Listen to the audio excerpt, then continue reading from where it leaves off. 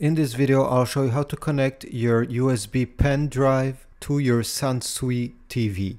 This will work with smart Sansui TV from Android and Roku, and also with older TV models. So let's get started. First thing is to make sure that the pen drive is formatted in FAT32.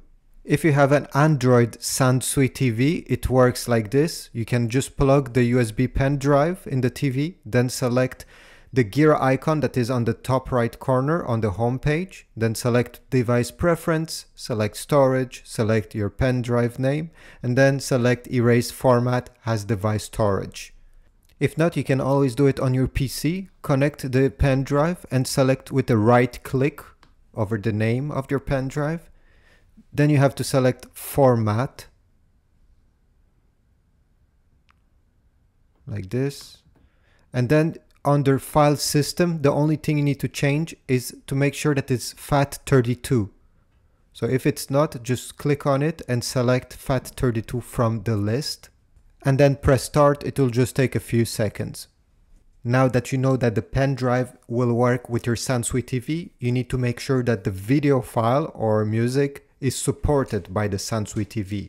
I have posted here what format is actually accepted. Now after that, you can connect the pen drive to your TV. If it's a Roku Sansui TV, you need to go into Roku Media Player, then select your pen drive name from the list, and then select video, audio or photo, and you'll be able to play whatever you want to play on your TV.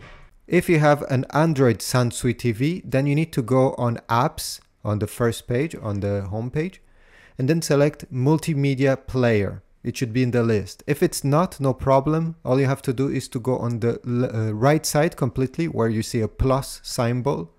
Just tap on it and then you'll have more apps and you should see then multimedia player. Then all you need to do is to select video, photo or audio depending what you want to watch.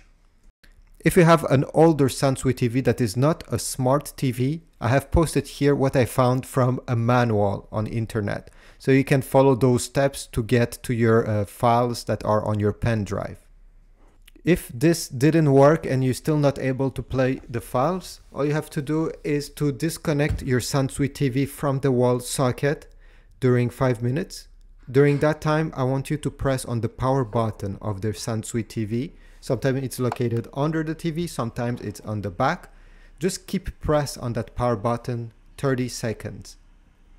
When everything is done, the 30 seconds and the 5 minutes, you can now reconnect the TV to the wall socket and everything should work again. Thanks for watching. I hope this was useful. If so, please leave a comment down below and also leave a like. It will be very appreciated. See you in the next one.